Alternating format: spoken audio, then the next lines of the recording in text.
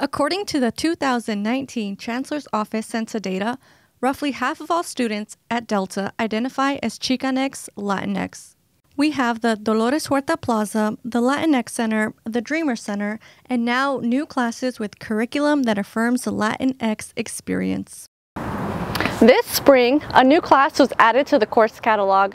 The class is Art 09, Chicanx Latinx Art, Resistance and Affirmation Through Painting. This class is taught by Professor Mario Moreno. Moreno teaches an overall appreciation and understanding of Chicanx Latinx art and culture.